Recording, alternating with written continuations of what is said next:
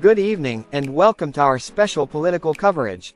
Today, we're diving into a critical moment in the U.S. presidential race, where Vice President Harris is bringing out a heavy hitter for her campaign, former President Barack Obama.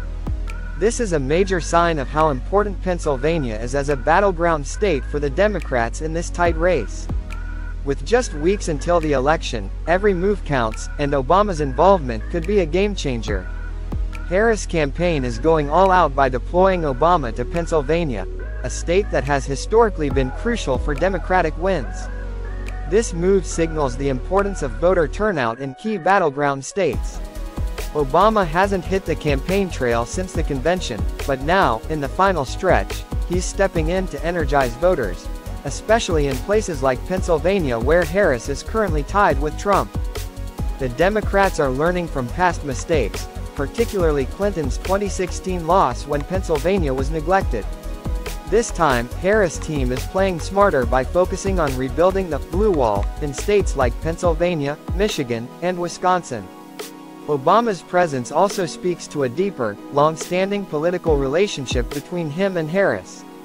As the first black president, his endorsement carries weight, especially among black voters, a demographic where Harris has seen some slippage compared to Biden's 2020 performance. Interestingly, the Trump campaign is countering by bringing in their own celebrity figure, Elon Musk, to Pennsylvania, underscoring how both campaigns are pulling out all the stops in this critical state. But Obama's experience and rhetorical power, known for his signature lines like, "Don't boo, vote," are being strategically used to counter the enthusiasm Trump aims to stir.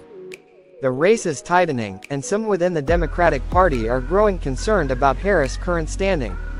While she has improved from where Biden was earlier in the summer, recent polling shows the race is much closer than Democrats would like. Strategists, like James Carville, are urging Harris to be more aggressive and take the fight to Trump. Obama's rally tonight is a pivotal moment, both in symbolism and strategy. The Democrats are making sure they don't repeat the mistakes of 2016, using Obama's influence to bolster Harris where it counts most. They're focusing on ground game strategy and voter enthusiasm, lessons hard-learned in past cycles.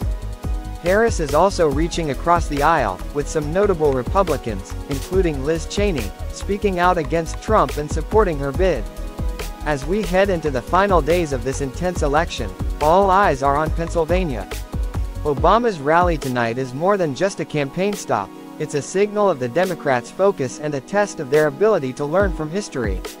Stay tuned as we continue to follow this crucial race to the finish line.